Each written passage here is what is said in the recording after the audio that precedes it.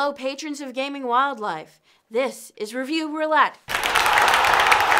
Today, I am going to be doing a review of Spider-Man 2, the game. To be more specific, I am going to be talking about why I could not finish Spider-Man 2, the game. This was, by far, one of the best movies out of the 5 that currently exist. Out of all the iterations, both the Tobey Maguire and Andrew Garfield movies, this one was the best.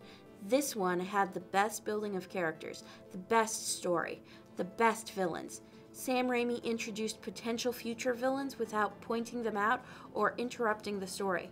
The relationship between Peter Parker and Mary Jane had positive momentum, and it was a good movie, but not as good a game. I know some people really love the web-slinging portion of the game, but as a person who exclusively moves on a two-dimensional plane, I found it frustrating. It took extra buttons and coordination, as well as a sense of direction that I unfortunately do not possess. On top of that, the NPCs are shits. They say the most repetitive, unpleasant things possible. The most prominent line is, "Get a job."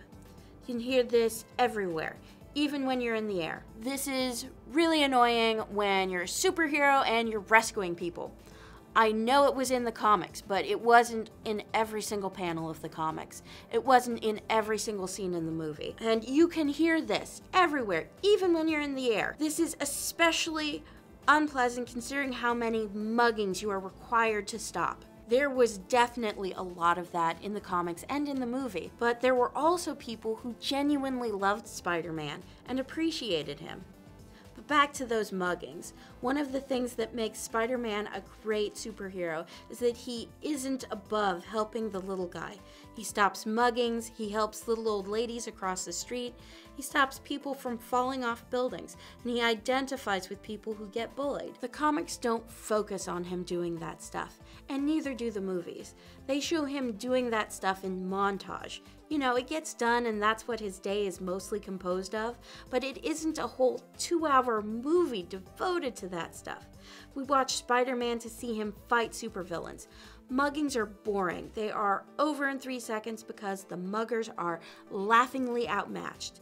It's also pretty tiring the way Peter is perpetually late for everything. This is an awesome use of Bruce Campbell though, although he comes across as really mean. The graphics are good considering the time period, but I could have done with significantly more contrast, you know, so that you can identify yourself from the background.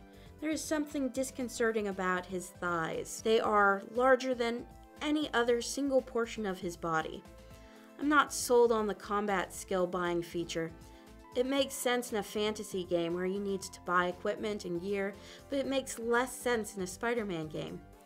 There's a lot of fluff to this game. There are hundreds of side quests involving saving people from falling accidents, stopping gang violence, and stopping carjackings. In the end, I know it's a good game.